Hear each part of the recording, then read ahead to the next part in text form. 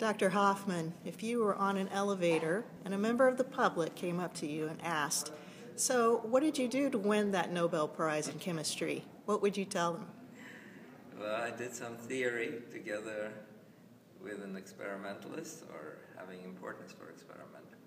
But what we came up with was a way to tell whether some chemical reactions are easy and some are difficult. Now, why should that matter? Well, chemists, like kids playing with Lego blocks, they build complex structures from simple structures, like a castle from Lego blocks, and they do it by putting things together. So they do really as simple things as kids playing, except those things are important. So if they want to build a molecule that has many rings in it, they take a piece that has 4 carbons, they put it together with a piece that has 2 carbons, and oops, they go together to give 6. And that goes easily, actually, in a chemical laboratory.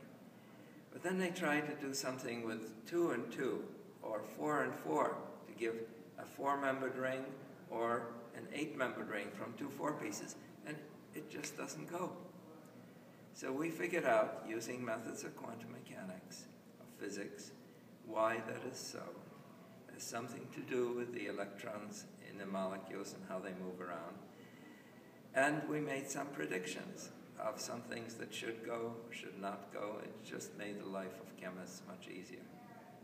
That's fascinating. Thank you for telling us that.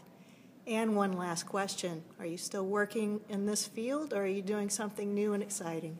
I'm doing new things. That was a long time ago, but they're all related. I'm still interested in shapes of molecules and why they react. Even at this conference here, I was talking about how certain molecules react in certain ways. I'm interested in their colors. I'm retired 7 years, but I'm still in love with the molecules. And I just look forward to opening the next issue of a chemical journal, except now, instead of a physical copy, what I do is I look on the web, of course, but it's the same feeling. And I love seeing the next molecule, even if I haven't predicted it. It's lots of fun to see it. Thank you so much, Professor Hoffman.